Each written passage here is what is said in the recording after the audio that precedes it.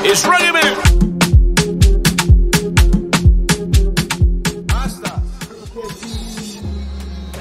What's up, bro? Man, fresh. Yo, yo. Get lunch. What's cracking? So my name is Abbas Abayomi Tijani from Ado-Awaye. My dad's from Ado-Awaye. My mom is from Ile-Ife. Ado-Awaye, Omoyola-Afin in Oyo State. Tell your friends, tell your enemies. I'm DJ Abbas, live in Westfield, Stratford with my G, Rugged D Baba. And I'm here just to say a bit about what I do and perhaps talk a bit about what he does as well, why he's in the UK. And we're going to have a great time doing that. Great vibe. Peace. Okay, I've been in the UK since 1991. That's a few decades now. And ever since my sojourn to this side of the world, music has been my thing. As a DJ, as a broadcaster, and a lot of stuff within the community as well. I love what I do, and I think what I do loves me.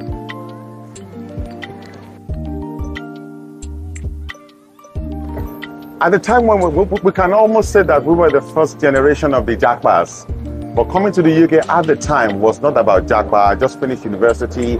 I worked for a year with The Guardian as a journalist. And quite a few of my friends who had the opportunity to travel were, decided to go and see the world. I had friends that went to Canada, friends that went to the United Kingdom, the UK, and friends that went to the States. I was 23 when I left Nigeria, and I just felt I wanted to see the world. And a few decades later, we're still here, and I've loved every second of it. Every second of it. Why DJing? That's a skill I've always had back home in Nigeria. I was campus DJ for my university, and coming over to the UK, you suddenly just realize that some of the talents you have come in much handy. Would I have been a DJ in Nigeria? I do not know. I don't know. But obviously coming to the UK afforded me the opportunity to now pick up a skill I had, and it was at a time when the Nigerian community was a developing one in terms of numbers. So there were not too many DJs about, so there was a ready audience for me, and started DJing for private parties, and that moved into nightclubs, and that moved into me being a promoter. And about a decade right after that, I became a household name in the UK. And the beauty of it, as well as everything I was doing in the UK, my family and Nigerians back home were getting a whiff of that as well. So that's why I went into DJing. Oh, back in Nigeria, back in the days, there were top DJs like Kolabai, Prince 2000, Silver Ofogu. Oh God, the name suddenly disappeared, but so many of them. And in the UK, we have the likes of Jimmy the Ballhead, DJ KC, Omo White, Sholabi, and a host of others, DJ Whatever. We have a very, very healthy community of Nigerian DJs in the UK. And even in the association, probably over 300 right now, but at large, thousands. And I mean that when I say thousands of Nigerian DJs in the UK.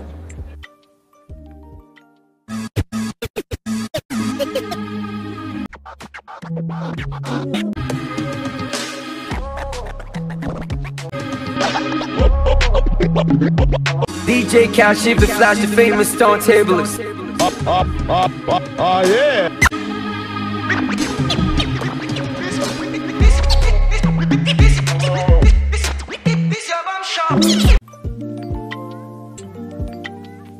What I miss about Nigeria in total is the vibe.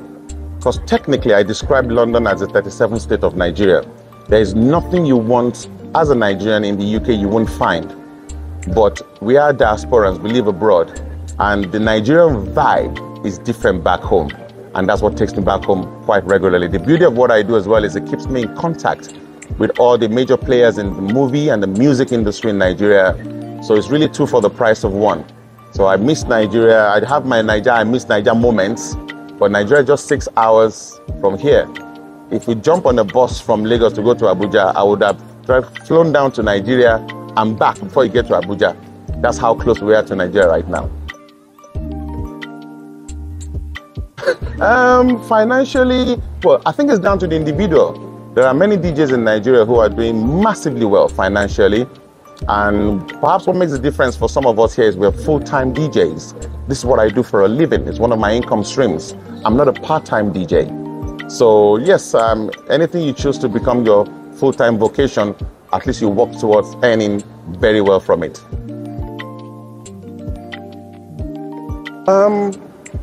Well, we've come a long way. We've come a very, very long way in the UK.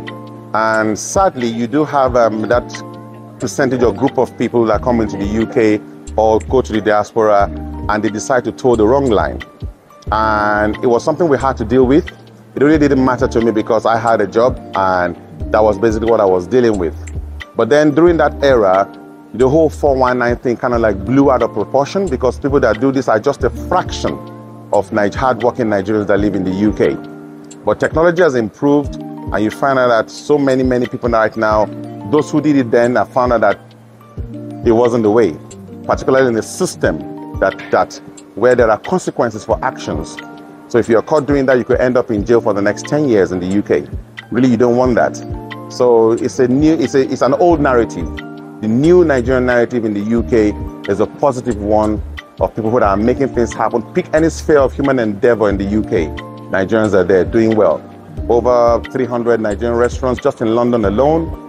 Loads of businesses, and part of the successes you've been cataloging with this podcast you're doing right now. So it's that era is in the past right now. We're talking about new Nigeria and the diaspora doing very well. Yeah, there was this Nigerian journalist in a very popular soft sell magazine in Nigeria back then, who actually came to the UK and on his return to Nigeria did a news report where he said that 90% of Nigerians living in London we're fraudsters. And I'm like, I hello. Sorry, I was doing an interview, as I was saying, Nigeria, I'm fans near. So, and there was this Nigerian journalist who went, well, I don't even want to call him a journalist, There was this reporter for a soft sell Nigerian magazine back in the day who went back to Nigeria, and his headline screamed, 90% of Nigerians in London are fraudsters. And I'm like, how did you come by that stats? Where did you stay when you were in London? Who were the people you were living with? What were they doing? And you want on the basis of that form such a, and then I went to Nigeria a few months later and I saw him and I remember pulling him aside and I said, Mr. Man, I said, oh, I'm so sorry. All the London people have been on my case. I say, yeah, though you work for a sensationalist news print, you have to be careful about what you say. You just said 90%, so that's 9 in 10 of Nigerians living abroad. I can tell you 9 in 10 of Nigerians living abroad are very extremely hard-working people, doing great, and the stats are there to see. Just look at all the successful Nigerians, be it in sports, be it in entertainment, be it in public service, doing great stuff. In this our Obodo London, 37th state of Nigeria. Well, the Nigerian High Commission in the UK is like the parent body for all Nigerians in the diaspora. And I think in my very first 15 years in the UK, I had no connection whatever with the High Commission. But in the recent years, I've found myself in a situation where I have friends in the Nigerian High Commission, I have connects in the Nigerian High Commission, and when there are any major issues, affecting Nigeria, I've had to at different times kind of like speak with a few people in there. That relationship is important. We are estimated at anything between 400,000 and 1 million in this town. We don't know the actual numbers, but we are many in this town. And it's important to keep that relationship going. I know at times people don't like to talk about government, but then government have their own problems as well, and they have their uses, and particularly in the diaspora. A lot of Nigerians get into problems or issues that they need to solve, and that connect with that arm of government makes things work.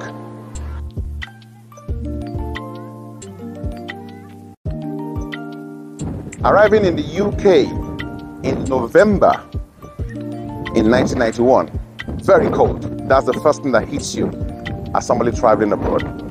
The cold, no be small thing. It will catch you. And that was perhaps, in hindsight, I should have arrived in the summer month. So adjusting to the cold was the first thing. I love my Naija food. back in 1991, Nigerian food was not readily accessible as we have today.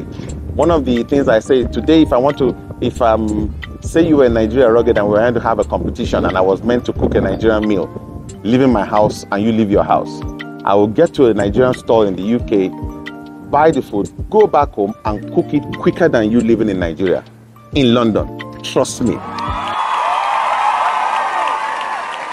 Rugged Man TV International. On YouTube and Facebook. Subscribe and follow now. Also, like, share, and comment. For talk shows, skits, lifestyle, News, music, and more. Don't forget to turn on your notifications. Rugged Man TV International.